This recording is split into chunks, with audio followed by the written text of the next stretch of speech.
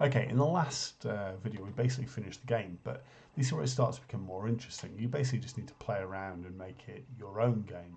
You can add additional characters, you can add different bits in. But the way I'm going to do it today is I'm going to add a bit of interaction at the start. So I'm going to go back to load world, I'm going to go back to test world and go back to edit. Now I've got my two characters. But the first thing I'm going to do is I'm going to program Frank here. And I want him to say something at the start. So I'm going to say when timer, and I'm going to set a very small number of seconds, let's say 4 seconds. I want him to say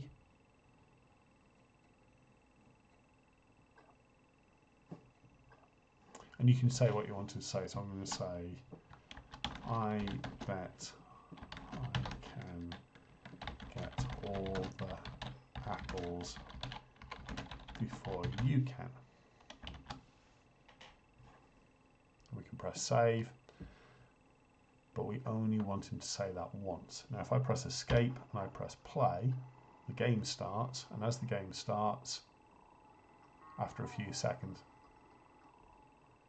he speaks, but we don't respond. So the way we want to add those, we want our character to be able to hear what Frank said and then respond to it. So we're going to click on the object tool, we're going to right click on Oscar, we're going to go to program, and we're going to add an element here where he's listening. So we're going to say when he hears, and we want it to be the cycle, say match after I've heard, match as soon as I've heard. So we can write the same thing in.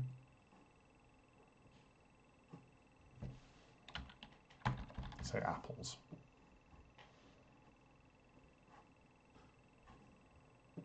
Then what we want him to say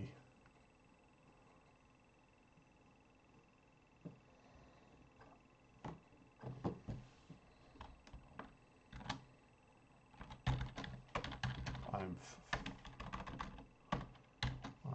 faster and I'll get them quicker. Okay, and press save. And again, we only want him to say it once. So let's press escape.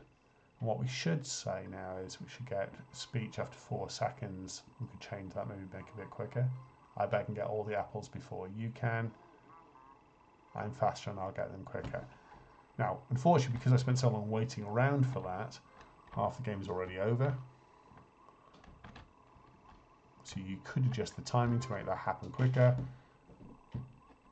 The other thing I haven't really given is a fair chance here at any point in the programming for Frank to win. So we could actually add an element in here where when he's scored, now he's on the red score, so when he's scored red greater than 4 as well, then he can also win the game. Or he can press end the game. Let's just try this now. So if I just press play and we don't really partake, he's got 1, 2, he's got 3. Yeah, and I can see the problem here because we said that he'd won, it thinks that we've won. So what we want to do is we want to change that so he doesn't win,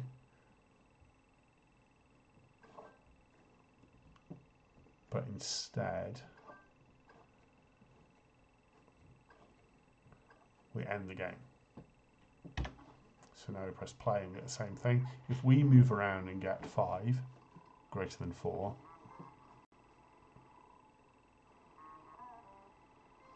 he's got 3 now, gets 4, game over. So we've basically lost.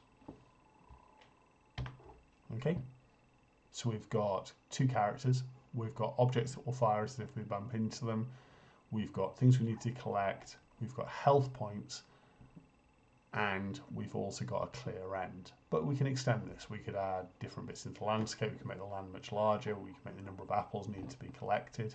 We can even make it that they only get points if they collect certain numbers of apples, or if the apples are of a certain colour. So have a play around and let's see what you can make.